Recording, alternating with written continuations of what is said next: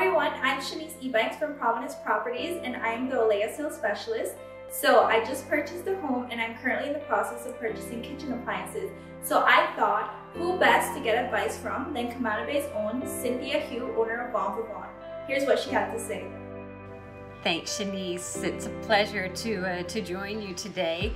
I'm getting out of the house for my one clear day, and I find myself once again in the kitchen where, to be honest with you, I have been for the last several weeks now, sorting out breakfast, lunch, dinner, and snacks, as I'm sure those people watching have been doing very much the same. So kitchen essentials for me, at the moment, it's all of my tools that I have access to. So my Vitamix is coming in handy. I can go ahead and take a huge pack of almonds and prepare almond butter for the family. My Vitamix is one of my favorites. The other thing is my induction cooktops, because we do not have the time, I do not have time to sit in front of a stove all day long when I still am trying to deal with, you know, local homeschooling, dealing with day-to-day trying to run a business in these, what is challenging times right now. So my induction cooktop, I find, has come in very handy, and for those of you who have purchased at OLEA or looking to purchase at OLEA,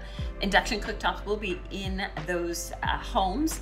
What's beautiful about it is that it is highly responsive. So if I want to make sure that I put some water on boil to get that pasta ready for that afternoon snack or perhaps an early lunch, it can happen pretty quickly, going up to a boil within, I'd say, 7 seconds. So that's my other kitchen essential at the moment.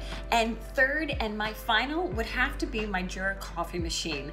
For me, brings me peace and tranquility first thing in the morning when I can just press my semi-automatic bean to cup and put my little bit of half and half in it, and follow that same routine in the afternoon when I need another pick-me-up. So those are my 3 essentials, and hopefully in time we'll all get back to somewhat of a new normal, and we'll see you back here at Bon Vivant. And even still, keep safe, stay home, and thank you for supporting Cayman local business.